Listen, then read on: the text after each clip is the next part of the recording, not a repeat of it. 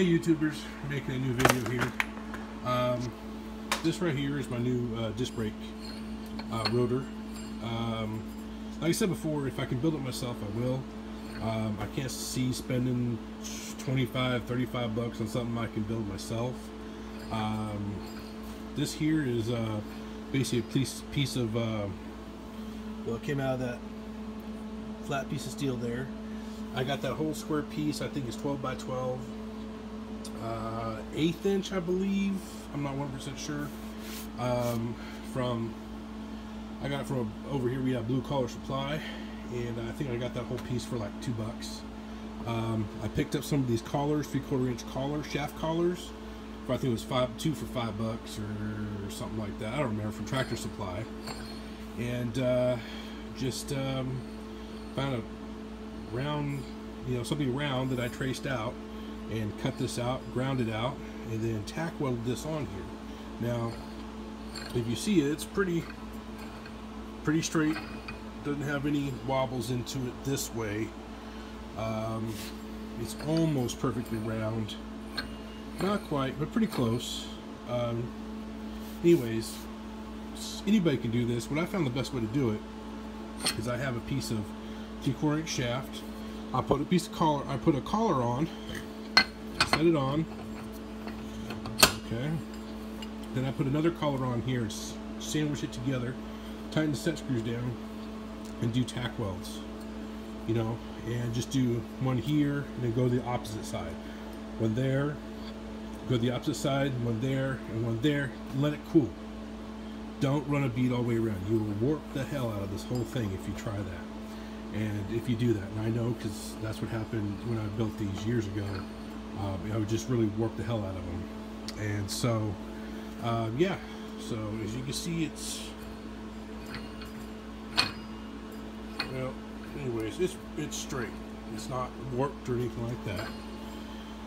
So, and if you look on, whatever, eBay or Go Power Sports, or any place you go to get these, to buy a disc brake rotor, they're about 25, 35 bucks. And not that I don't have the money, I do. I just, if I can build it, I will.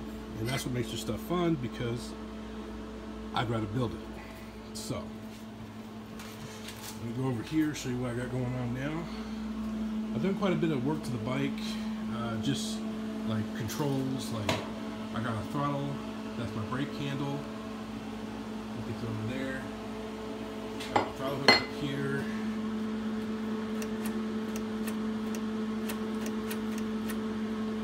New piece to put on. I made that just so I can make it work. I took a nut and bolt and put a hole in it.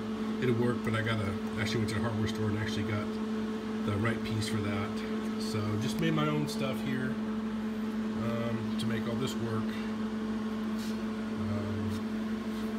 I'm gonna make a new bracket for here that actually runs across here. Looks a lot nicer, but this was just to throw something together to get it to work.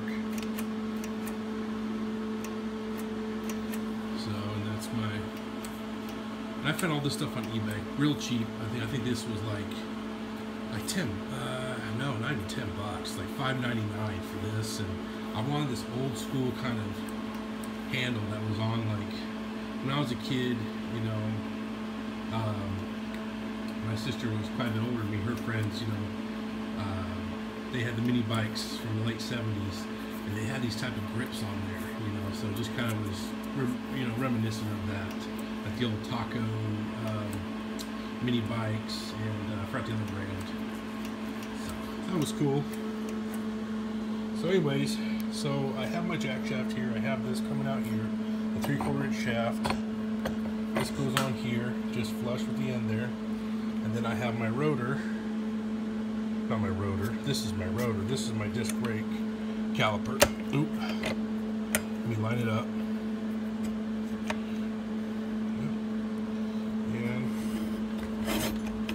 Go.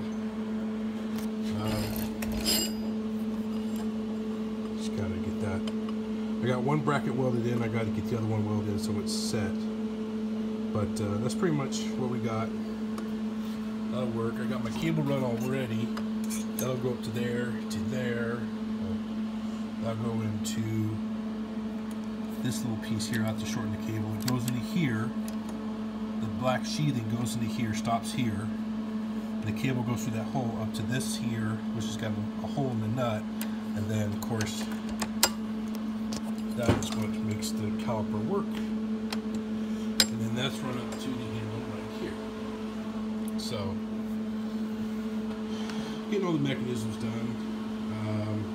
Got to build a custom. I got some material to make some sleeves here. I have the air cleaner on here. I'm gonna go with something different, like one of those cone style. But I'm gonna make everything here. I just gotta get the parts together to do that, and need to buy myself some exhaust tubing so I can start building the adapter plates for this, for my air cleaner, and then also for my exhaust. So I'm not quite sure what I'm gonna do with my exhaust. I've got the flapper. The exhaust flapper, which I really want to run. I think that'd be cool. I think I'm just going to run this out here, down the other. No, I think maybe down this side, and then up here when we run it down here, past the rotor here, and then just have it come up like that with the flapper. That might be cool. I'm not sure. I'll see what it comes out to be. But I'm going to leave this on here. That's just, I don't want this thing really loud. So, but we'll see. And I got these clips. These are awesome. I found these clips when I was buying all this other stuff. So I didn't have to use zip ties or just clips. They use them on mini bikes. It's great. They hold everything in. It's all nice and neat and tight against the frame. I like it. So, anyways. So, that's where I'm at. Yeah, getting a lot closer to just getting everything fitted and getting ready to tear it apart and finish doing all the final welds on it. So, alright, just a little update. I'll get back to you after I have everything hooked up. Alright, have a good day, tubers.